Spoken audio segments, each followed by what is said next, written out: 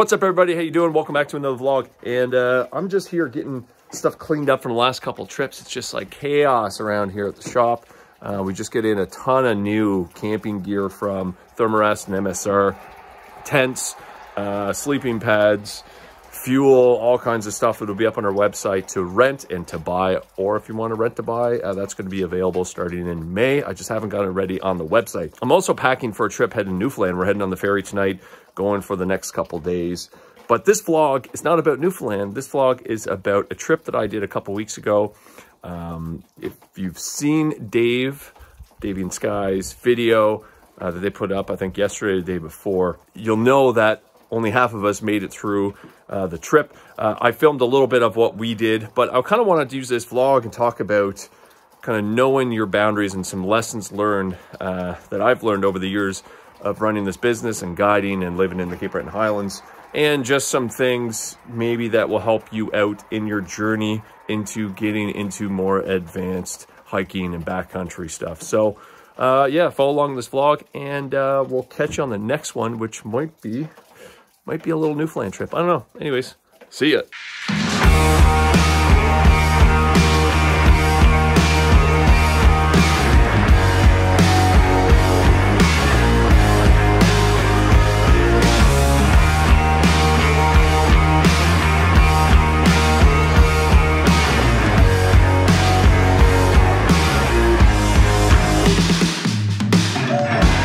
We're at the hostel.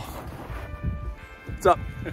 That was a great first draft. That was a great first draft. We're here at the hostel, here with the crew, heading out on Seawall, modified Seawall. We're going to be back here on Tuesday. Yeah, good luck. Have fun, guys. We'll see you. Yeah.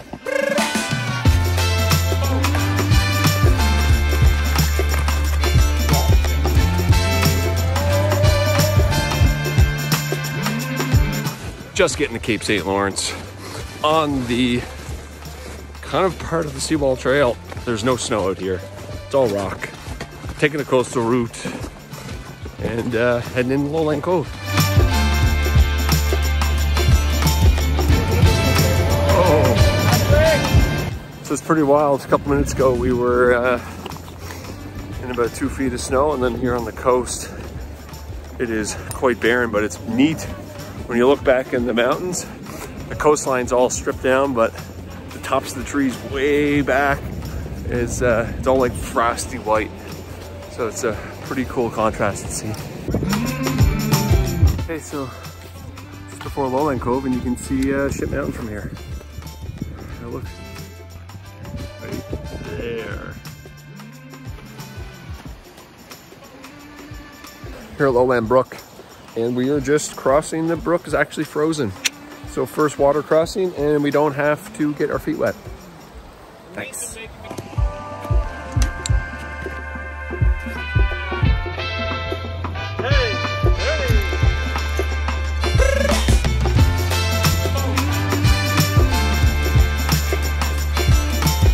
This section in between, the last section right before Sailor Brook, is always tricky one, because a step off the trail, if you're not following the right trail, you go right down into Tuckamore and rock faces and stuff. So in the winter it's even harder to navigate, and we just kind of got turned around and had to backtrack and come up the hill. And welcome to Sailor Brook.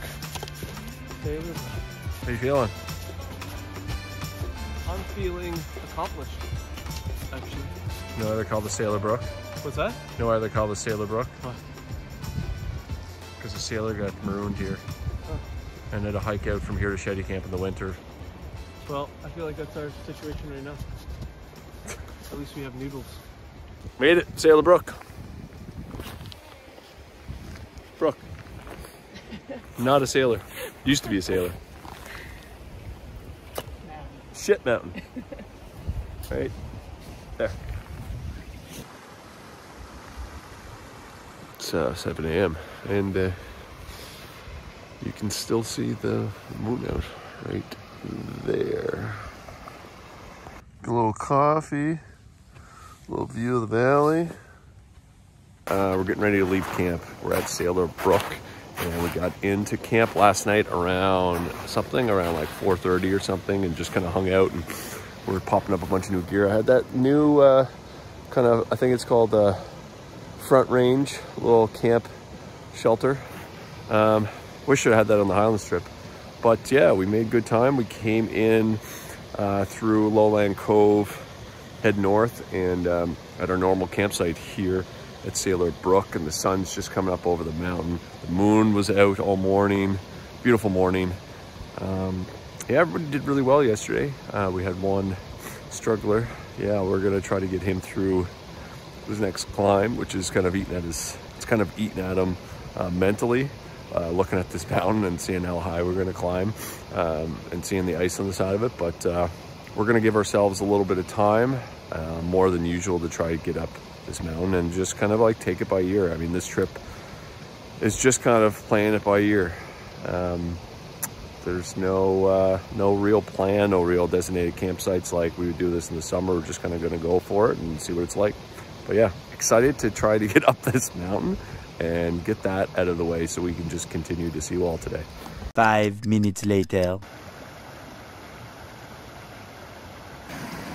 Okay, so we had a slight development, and we're unfortunately having to call it quits here at Sailor Brooks and hike back to Meat Cove. And Ash, Dave, and Gord are continuing on without us. But anyways, we'll live to talk another day.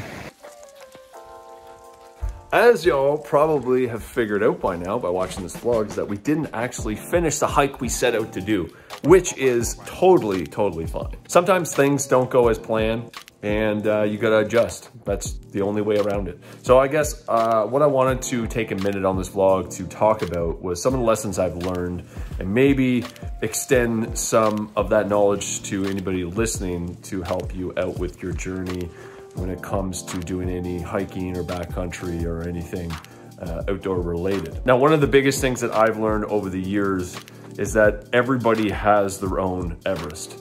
And what I mean by that is that everybody has their own limit that they're willing to push themselves to.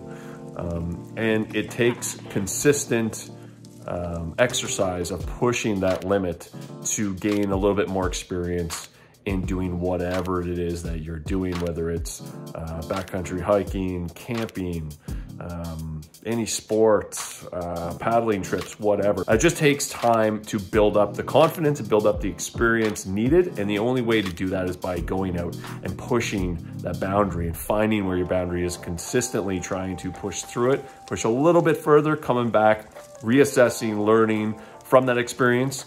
And then, you know, I kind of think of it also as a kind of like a video game, right? Where you're leveling up all the time. That's how I've always looked at things about leveling up. Not every single one of us grew up hiking in these woods or grew up in a canoe or whatever, right? We may have gotten into all of this stuff in our 20s, 30s, 40s, 50s, 60s. So everybody is at their own kind of level.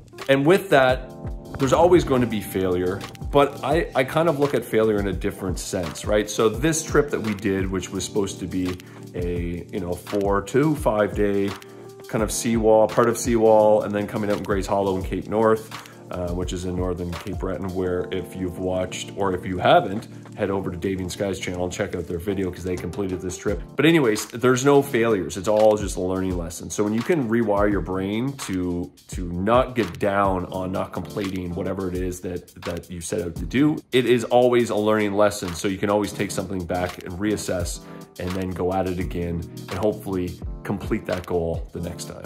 But those are some of just the basic things that I want to talk about on this vlog. Okay, so the last thing I just want to say is that if anybody watching this has any questions or wants any advice, feel free to reach out to us at any time. Comment on this vlog, DM us on Instagram, Facebook, email us at info@livelifeintense.com, and I'd be happy to help and extend any information and advice. There's also a great resource on Facebook. If you join any of the Nova Scotia hiking groups or Whitewater Nova Scotia group, any of those kind of Facebook online communities are a great resource to find like-minded people. Other than that, this is the end of this vlog. I just wanted to keep this short and sweet. I didn't want to blabber on too long. But anyways, I'll catch you on the next vlog. Thanks for watching. See ya.